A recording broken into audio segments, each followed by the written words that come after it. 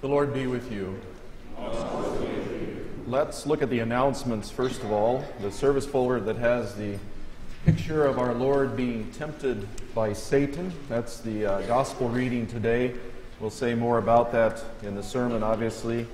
Open the service folder and you'll see the prayer of the church. First of all, recognize all those names that are printed there and include them in your prayers this week. And then we have some additions.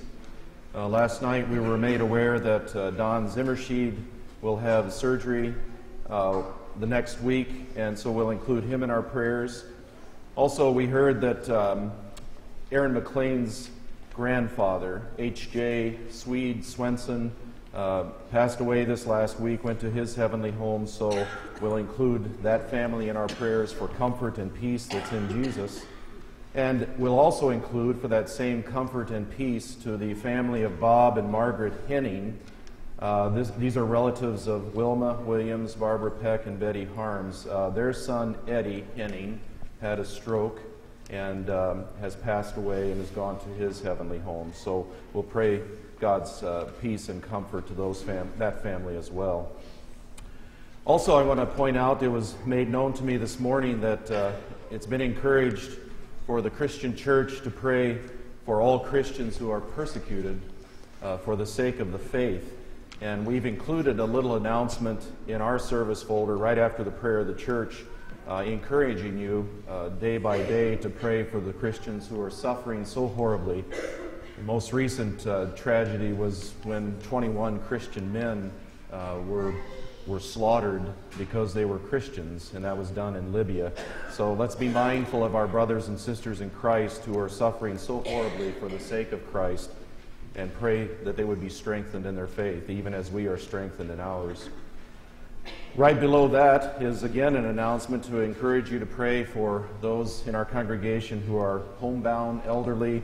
I want you to also be mindful of this coming Saturday. There's a particular announcement related to this, and you'll find it in the service folder. This coming Saturday will be the 100th birthday for Elsie Pearl Tinney. And I know she would love to either see you or to receive a card from you. She's still very much alert and aware of the congregation. She always asks me questions about people in the congregation in particular. So as you have opportunity, if you could sometime during the week go over and see Elsie Pearl and wish her a happy birthday, or at least maybe send her a card and bless her in that way. This coming Wednesday, we continue with our Lenten services, and we're going to pray. That's what our Lord has given us to do in part during the season of Lent. We have the joy of adding a service, and so Wednesday at 7 o'clock we will pray. And the theme for Lent will be the churches in Revelation, and how God's addressing those churches also is an address to the church today. So come and join us for that as we journey through the season of Lent. There wasn't anyone who signed up for a meal before the service this week.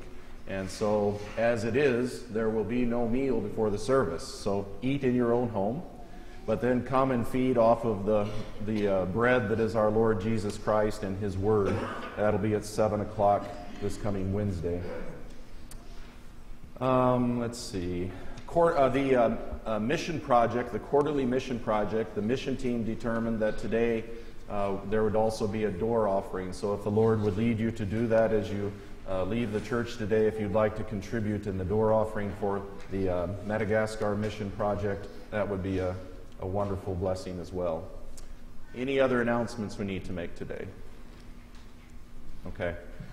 We are in the first Sunday of Lent. And let's begin this morning by singing the first hymn, number 530, No Temple Now, No Gift of Christ.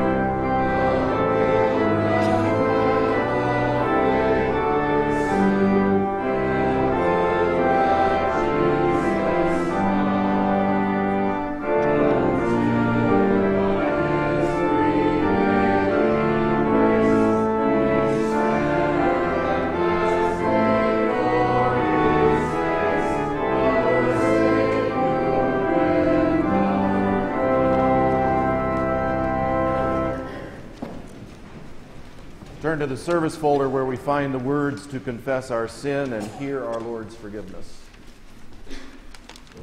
In the name of the Father, and of the Son, and of the Holy Spirit. Amen. I will go to the altar of God. Our help is in the name of the Lord. Who made heaven and earth.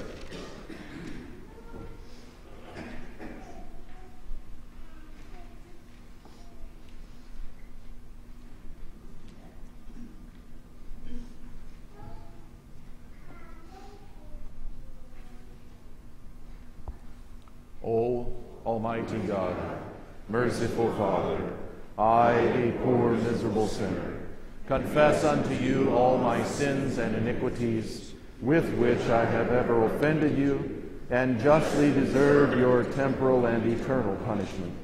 But I am heartily sorry for them, and sincerely repent of them, and I pray you of your boundless mercy, and for the sake of the holy, innocent, bitter sufferings and death of your beloved Son, Jesus Christ, to be gracious and merciful to me, a poor sinful being. God be merciful to you and strengthen your faith. Amen. Do you believe that the forgiveness I speak is not my forgiveness, but God's? Yes. Let it be done for you as you believe, in the stead and by the command of my Lord Jesus Christ. I forgive you all your sins in the name of the Father, and of the Son, and of the Holy Spirit. Amen. When he calls to me, I will answer him. I will rescue him and honor him. With long life I will satisfy him and show him my salvation. He who dwells in the shelter of the Most High will abide in the shadow of the Almighty. I will say to the Lord, my refuge and my fortress, my God in whom I trust. Because you have made the Lord your dwelling place, the Most High, who is my refuge. No evil shall be allowed to befall you, no plague come near your tent. You will tread on the lion and the adder, the young lion and the serpent you will trample underfoot. Glory be to the Father, and to the Son, and to the Holy Spirit, as it was in the beginning, is now, and will be forever. Amen. When he calls to me, I will answer him. I will rescue him and honor him. With long life I will satisfy him and show him my salvation. Lord, have mercy. Christ, have mercy. Lord, have mercy. The Lord be with you. And also with you. Let us pray. O Lord God, you led your ancient people through the wilderness and brought them to the promised land. Guide the people of your church, that following our Savior, we may walk through the wilderness of this world toward the glory of the world to come. Through Jesus Christ, your Son, our Lord, who lives and reigns with you and the Holy Spirit, one God, now and forever. Amen. Please be seated. The Old Testament reading that's appointed for the first Sunday in Lent is taken from the 3rd chapter of Genesis. Now the serpent was more crafty than any other beast of the field that the Lord God had made. He said to the woman, "Did God actually say, 'You shall not eat of any tree in the garden'?" And the woman said to the serpent, "We may eat of the fruit of the trees in the garden, but God said, 'You shall not eat of the fruit of the tree that is in the midst of the garden, neither shall you touch it, lest you die.' But the serpent said to the woman, 'You will not surely die. For God knows that when you eat of it, your eyes will be opened, and you will be like God, knowing good and evil.' So when the woman saw that the tree was good for food, and that it was a delight to the eyes, and that the tree was to be desired to make one wise, she took of its fruit and ate. And she also gave some to her husband, who was with her, and he ate. Then the eyes of both were opened, and they knew that they were naked, and they sewed fig leaves together and made themselves loincloths. And they heard the sound of the Lord God walking in the garden in the cool of the day, and the man and his wife hid themselves from the presence of the Lord God among the trees of the garden. But the Lord God called to the man and said to him, "Where are you?" And he said, "I heard the sound of you in the garden, and I was afraid because I was naked, and I hid myself." He said, "Who told you that you were naked? Have you eaten of the tree of which I commanded you not to eat?" The man said, "The woman whom you gave to be with me, she gave me fruit of the tree, and I ate." Then the Lord God said to the woman, "What is this you have done?" The woman said, "The serpent deceived me, and I ate." The Lord God said to the serpent, "Because you have done this, cursed are you above all livestock and all the beasts of the field. On your belly you shall go, and dust you shall eat all the days of your life. I will put enmity between you and the woman, and between your offspring and her offspring.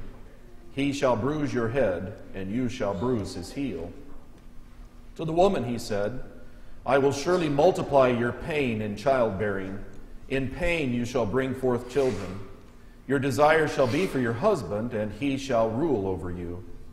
And to Adam he said, "Because you have listened to the voice of your wife, and have eaten of the tree of which I commanded you, you shall not eat of it. Cursed is the ground because of you. In pain you shall eat of it all the days of your life. Thorns and thistles it shall bring forth for you, and you shall eat the plants of the field. By the sweat of your face you shall eat bread, till you return to the ground, for out of it you were taken. For you are dust, and to dust you shall return." The man called his wife's name Eve, because she was the mother of all the living. And the Lord God made for Adam and for his wife garments of skins, and clothed them. This is the word of the Lord. Thanks be to God. He will command his angels concerning you. To guard you in all your ways. On their hands they will bear you up. Lest you strike your foot against a stone. The epistle reading is from 2 Corinthians, the 6th chapter. Working together with him, then, we appeal to you not to receive the grace of God in vain. For he says, "In a favorable time I listened to you, and in a day of salvation I have helped you. Behold, now is the favorable time. Behold, now is the day of salvation." We put no obstacle in anyone's way, so that no fault may be found with our ministry. But as servants of God, we commend ourselves in every way, by great endurance, in afflictions, hardships, calamities, beatings, imprisonments, riots, labors, sleepless nights, hunger, by purity, knowledge, patience, kindness, the Holy Spirit, genuine love, by truthful speech and the power of God, with the weapons of righteousness for the right hand and for the left, through honor and dishonor, through slander and praise. We are treated as impostors and yet are true, as unknown and yet well known, as dying and behold we live, as punished and yet not killed, as sorrowful yet always rejoicing, as poor yet making many rich, as having nothing yet possessing everything. This is the word of the Lord. Thanks be to God. We rise and speak together the verse for Lent. These things are written that you may believe that Jesus is the Christ, the Son of God. The Holy Gospel according to St. Matthew, the 4th chapter. Glory to you, O Lord. Then Jesus was led up by the Spirit into the wilderness to be tempted by the devil. And after fasting 40 days and 40 nights, he was hungry. And the tempter came and said to him, "If you are the Son of God, command these stones to become loaves of bread." But he answered, "It is written, man shall not live by bread alone, but by every word that comes from the mouth of God." Then the devil took him to the holy city and set him on the pinnacle of the temple and said to him, "If you are the Son of God, throw yourself down, for it is written, he will command his angels concerning you, and on their hands they will bear you up, lest you strike your foot against a stone." Jesus said to him, "Again it is written, you shall not put the Lord your God to the test." Again the devil took him to a very high mountain and showed him all the kingdoms of the world and their glory. And he said to him, "All these I will give you, if you will fall down and worship me." Then Jesus said to him, "Begone, Satan, for it is written, you shall worship the Lord your God, and him only shall you serve." Then the devil left him, and behold, angels came and were ministering to him. This is the gospel of the Lord. Praise to you, O Christ. Please be seated.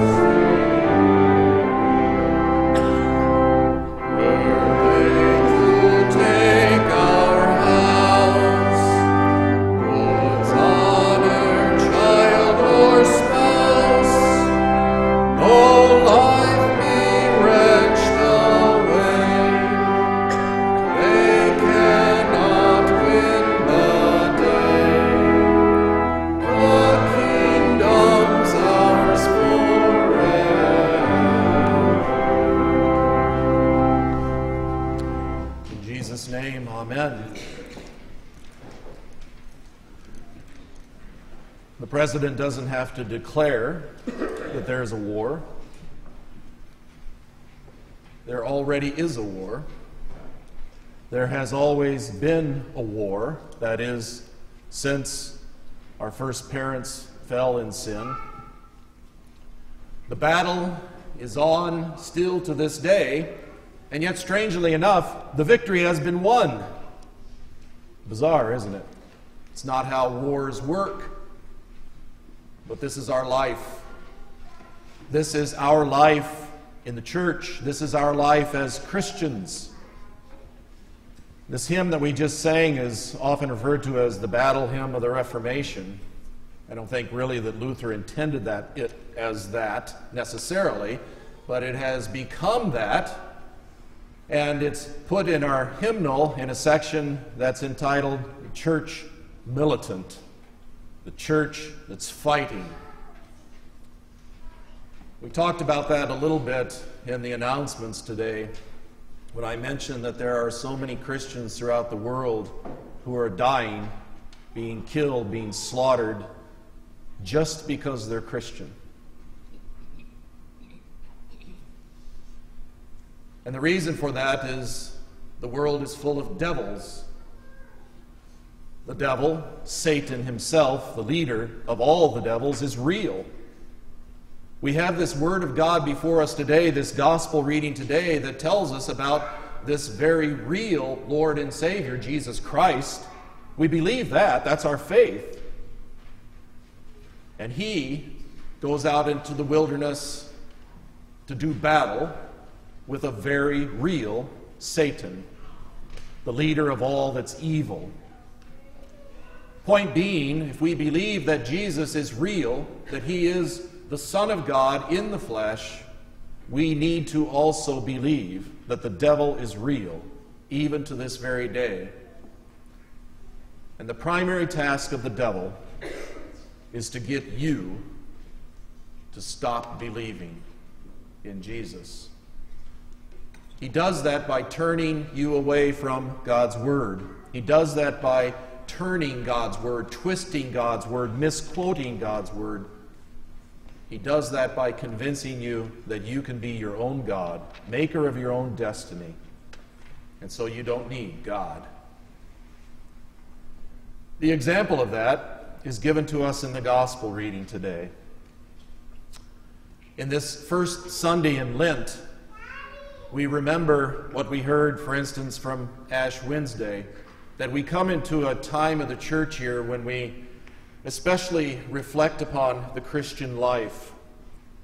The Christian life consists, as our Lord gives it to us, we heard from Matthew chapter 6 on Ash Wednesday, the Christian life consists, at least in part, but a very important part, in fasting. That is, that we have opportunity to not gorge ourselves constantly on the world and its ways, that we find times to reject, that we find opportunities that we don't get caught up in greed, in covetousness, and in the ways of the world, but rather in the things of God. So fasting is part of the Christian life. Joined with that, closely joined with that, is prayer. Isn't it true that we need to be encouraged constantly to pray? The Scripture bids us to pray without ceasing.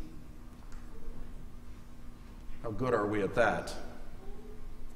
And so we need to constantly be reminded to talk to our Father who loves us, our Father who has rescued us from sin and death, to bring our petitions, our needs before Him, not only for ourselves, but for the sake of others. And again, we are encouraged to do that.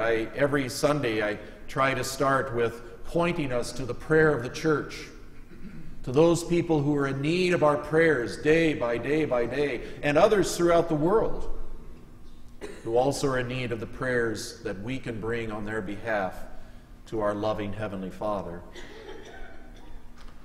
And finally, we are called as Christians, according to Matthew 6, to see to the needs of those who are in need. That is, to give alms, to reach out to those who are poor and in need of love The love that God can give, especially and foremost through our Savior Jesus in the forgiveness of sins, but also as God has blessed us materially, that we have the opportunity to reach out to people materially. And that's one of the reasons why we're especially emphasizing these quarterly mission projects, that we have that opportunity constantly before our face to reach out to those who are in need of the love of God our Father. Jesus gives us an example, especially of fasting and praying in the gospel reading. And it happens right after his baptism.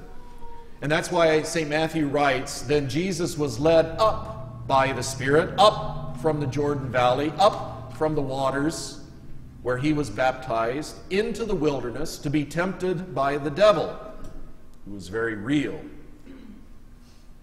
Jesus is baptized. We celebrated that fact the first Sunday of Epiphany. He's baptized not to have sins washed away as we are baptized, as we are in need of, but rather to have sins washed onto him.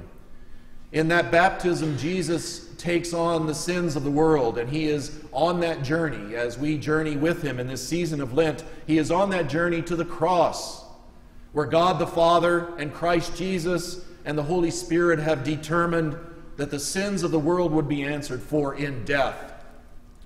In the death of the Son of God, the perfect, sinless Son of God who takes our sins away from us. And by that justice, the righteousness, the forgiveness, the mercy of God is given to us in his shed blood. There is no forgiveness of sins without the shedding of blood. And the shedding of blood takes place by the Son of God on the cross for our salvation. So Jesus comes up out of the water and he goes into the wilderness, and the gospel writers make us aware that he's in the wilderness for 40 days and 40 nights. Now that number is significant, isn't it?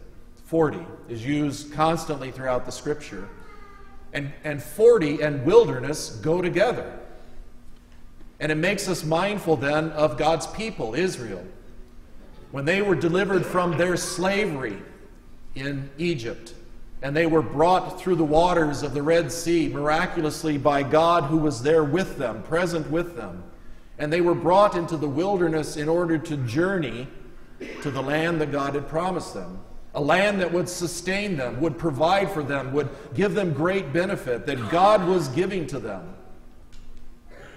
And they came out into the wilderness on that journey.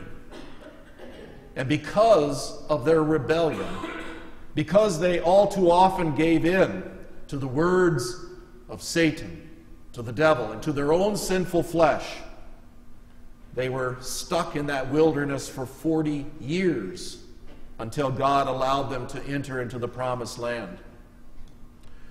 The people of Israel were God's chosen people. God had made his covenant with Abraham that he would have for himself a particular people, and from that lineage, from Abraham's lineage, would come eventually a Savior for the entire world, not just for Israel, but for everyone. And Israel itself was to be a light to the rest of the nations. All of those around Israel, God's people, should be able to look at Israel and say, there is the true God. There is the God that we need to listen to. There is the God that we need to follow.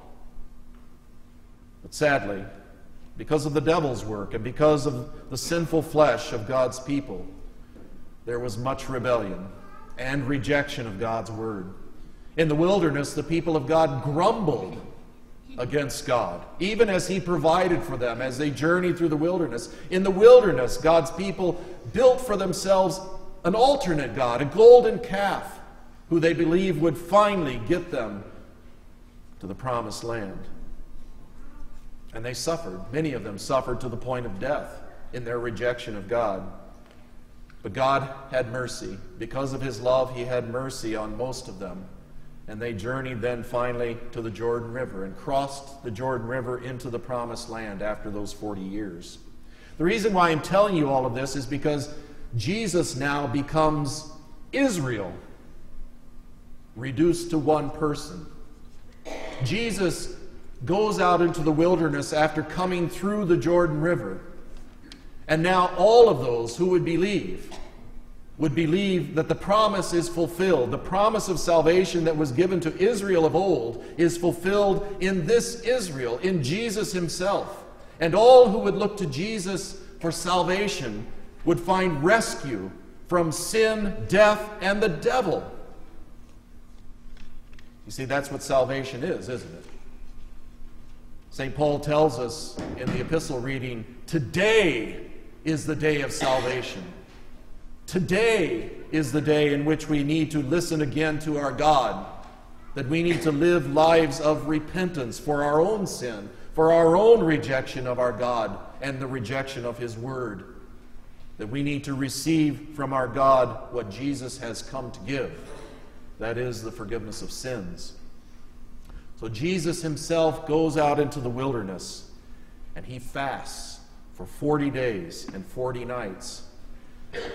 The text doesn't say it, but I think rightly, because this is who Jesus is, we can imply that Jesus must have been out there praying. He knew that his journey was to the cross. He knew that he would suffer horribly and die for the sins of the world. He knew that he would endure the wrath of God for all of our sins. And even as Jesus prayed in the Garden of Gethsemane that the cup would pass from him, Jesus must have been in the wilderness praying in such a way, and praying for all of those who believed in him and would believe in him, and that includes you. He fasted, and we can say he prayed 40 days and 40 nights. And then Matthew writes, a bit of an understatement, I think. You would imagine what it would be like after 40 days and 40 nights without food. He was hungry. And the tempter came. The devil came and said to him, as the devil would do, if you are the Son of God, prove yourself. Show us that you're the Son of God. Let's see something spectacular. Now, the devil knows who this is. You'll recall later on in the gospel readings when Jesus would go about casting out demons, driving out devils from those who were possessed. Often, those demons would recognize Jesus. They would say something like, I know who you are. You're the Holy One of God. The devil himself knows who Jesus is. But what he's trying to do in these temptations is to deter Jesus from where he's headed.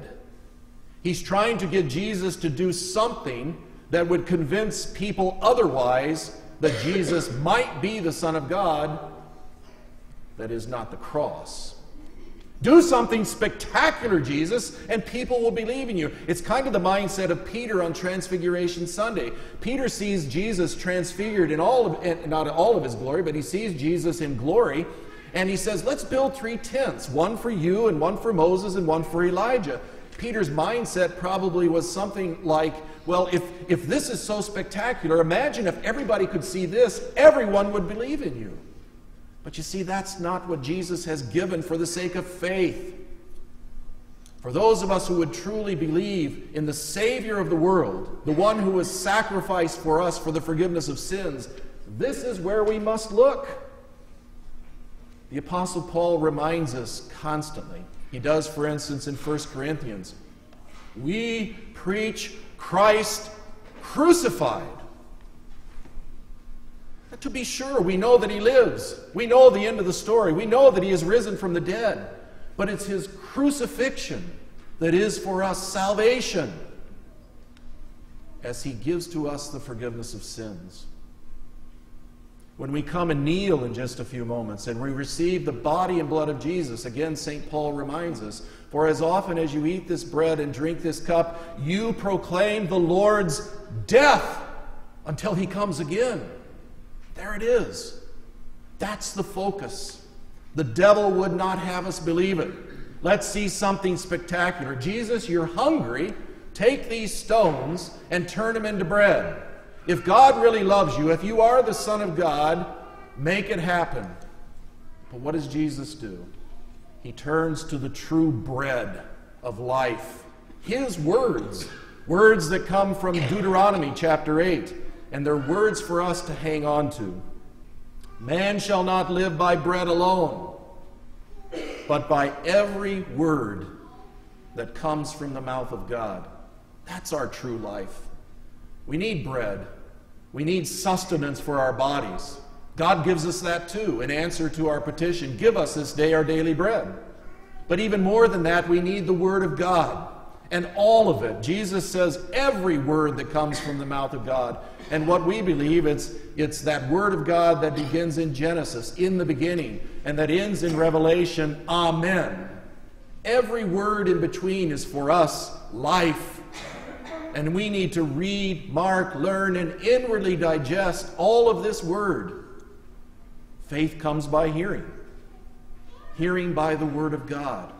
If we would have faith to cling to our Savior Jesus, to truly feed off of Him and His salvation, we need to open our ears and receive that Word that is life, especially in the forgiveness of our sins.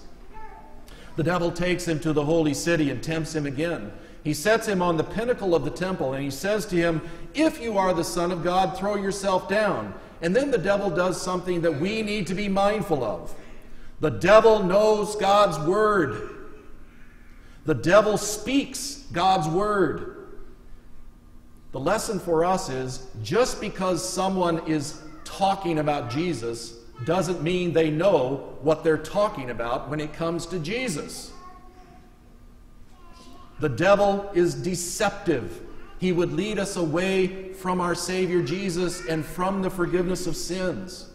The devil tries to use God's Word against the Word made flesh.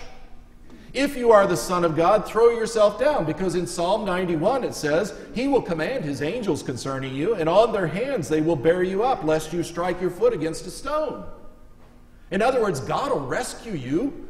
You're not going to get any owies, Jesus. That's not for you in this life. Well, guess what? Here's the biggest owie there ever was. The suffering and death of our Lord Jesus. That's His goal. That's His journey. Again, it's the cross that is our focus.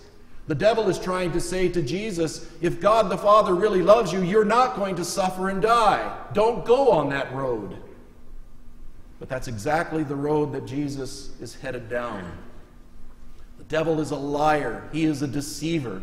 He would even use God's Word to turn us away from our Savior Jesus, which is why we need to know all that God would say to us, every word that comes from the mouth of God.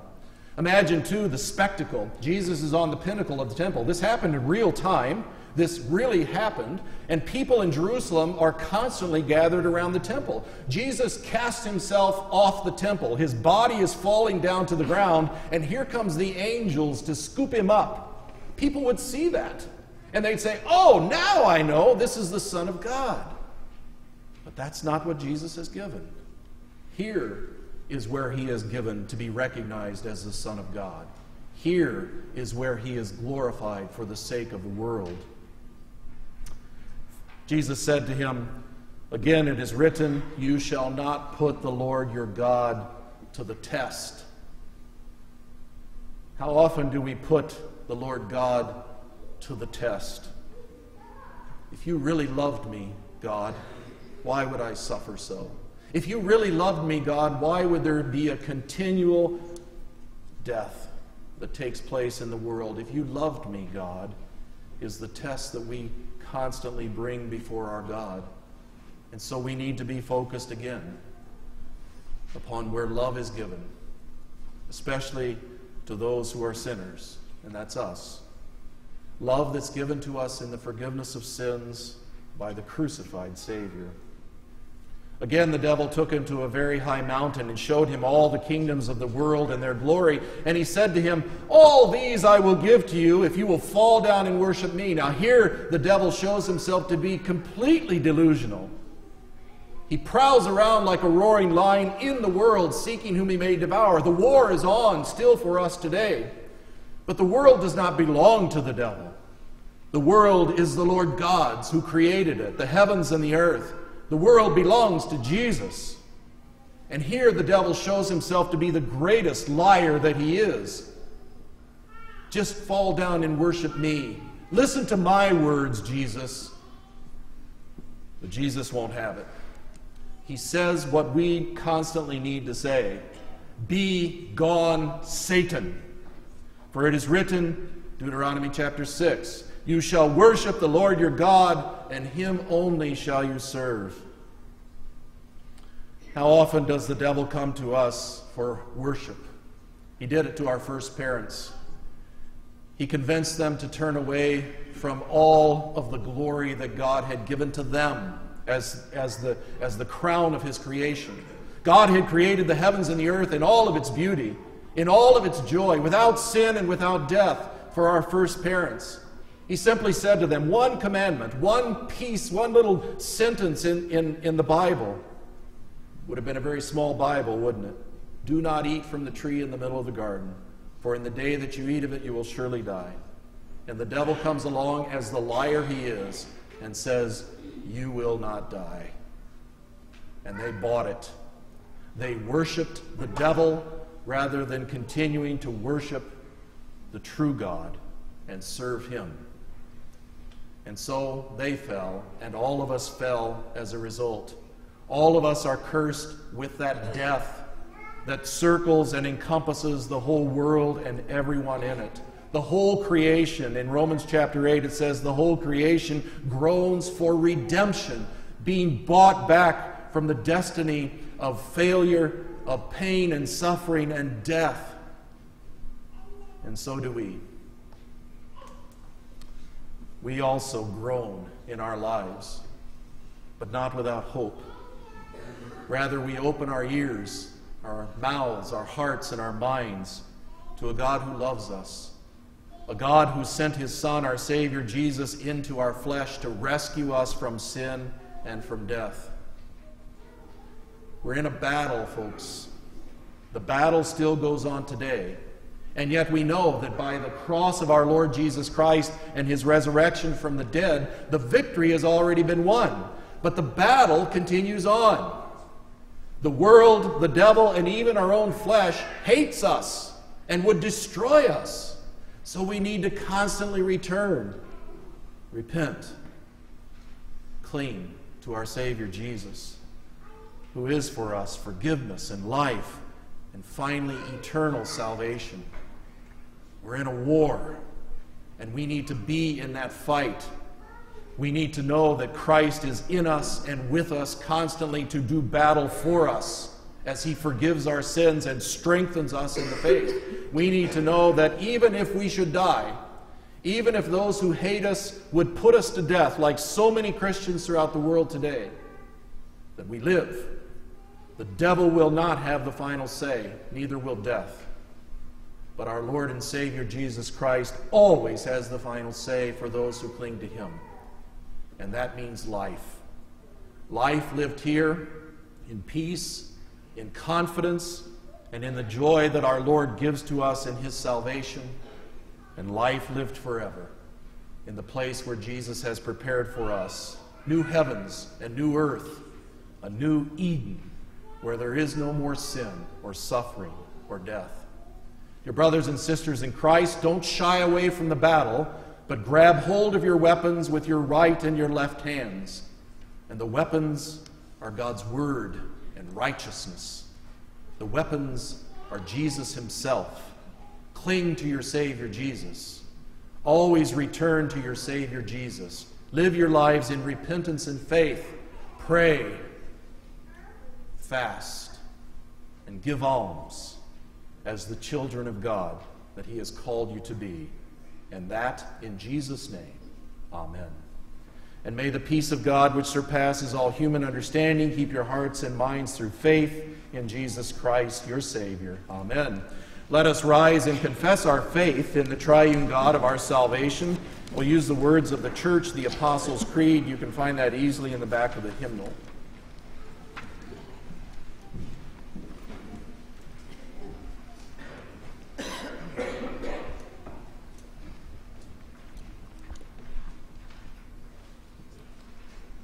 I believe in God, the Father Almighty, maker of heaven and earth, and in Jesus Christ, his only Son, our Lord, who was conceived by the Holy Spirit, born of the Virgin Mary, suffered under Pontius Pilate, was crucified, died, and was buried.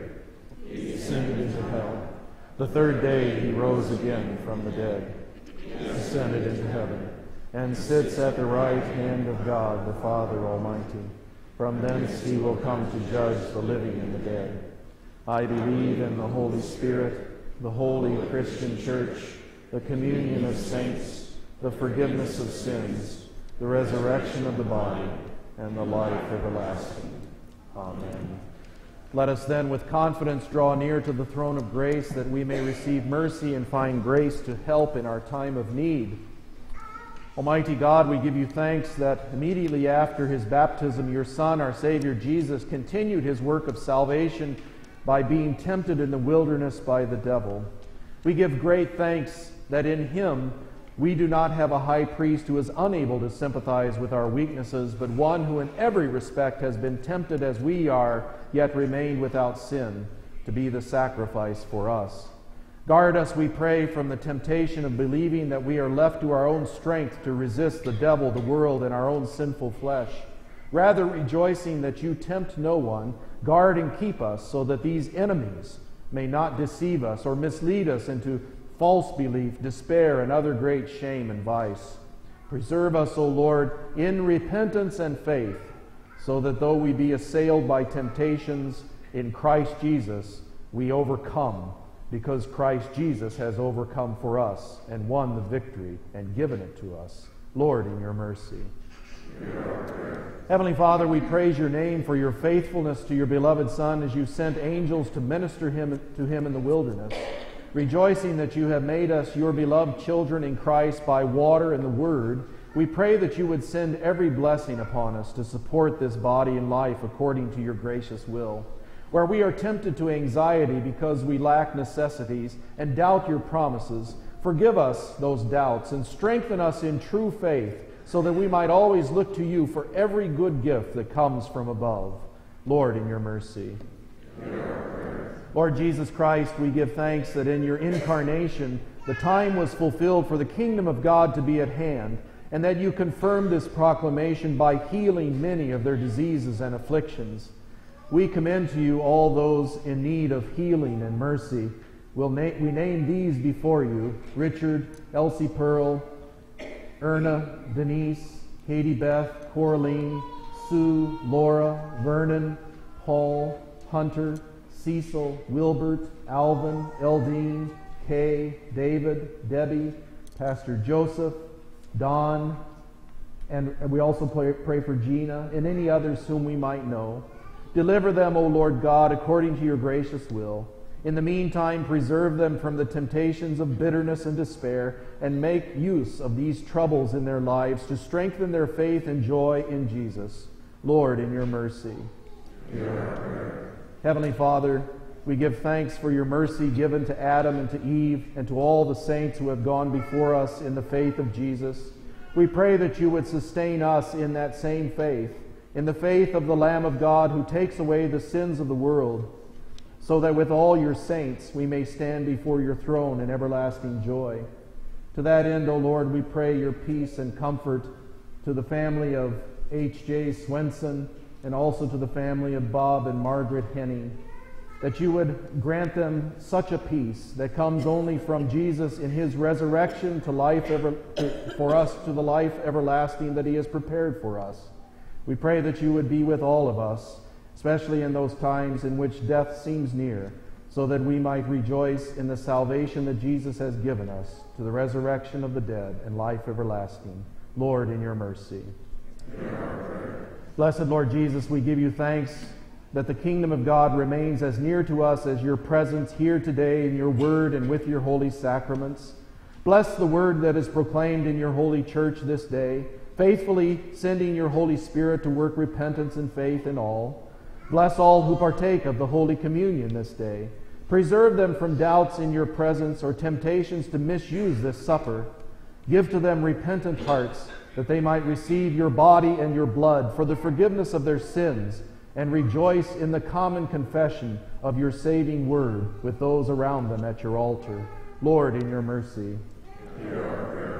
Heavenly Father, we are mindful of the suffering that comes to Christians as we take up the cross and follow you. We hear often now about those brothers and sisters in Christ throughout the world who are truly dying for the sake of their faith in Jesus. We pray for all of those who are under persecution to the point of death, that you would strengthen them in their faith, that in their dying minutes that they would confess faith in Jesus, so that others might hear and believe in the one who has come to rescue from sin and death. In the midst of all of this, Lord, help us to love our enemies, so that they might hear of Jesus the Savior, and they too might repent and live here in Jesus and forever with Jesus. Lord, in your mercy. Into your hands, O Lord, we commend all for whom we pray, trusting in your mercy through faith in Christ Jesus our Lord. Amen. Please be seated.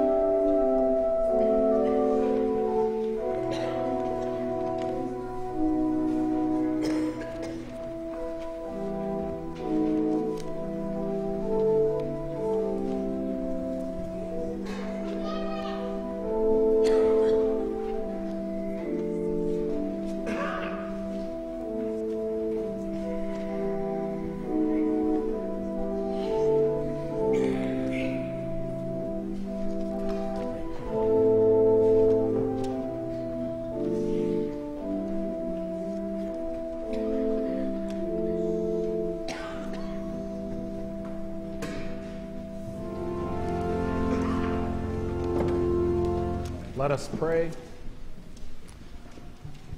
We give thanks to you, Almighty God, that you have refreshed us through this salutary gift, and we implore you that of your mercy you would strengthen us through the same, in faith toward you, and in fervent love toward one another, through Jesus Christ, your Son, our Lord, who lives and reigns with you and the Holy Spirit, one God, now and forever. Amen. Let us bless the Lord. Thanks be to God. The Lord bless you and keep you. The Lord make his face shine on you and be gracious unto you. The Lord lift up his countenance upon you and give you peace. Amen.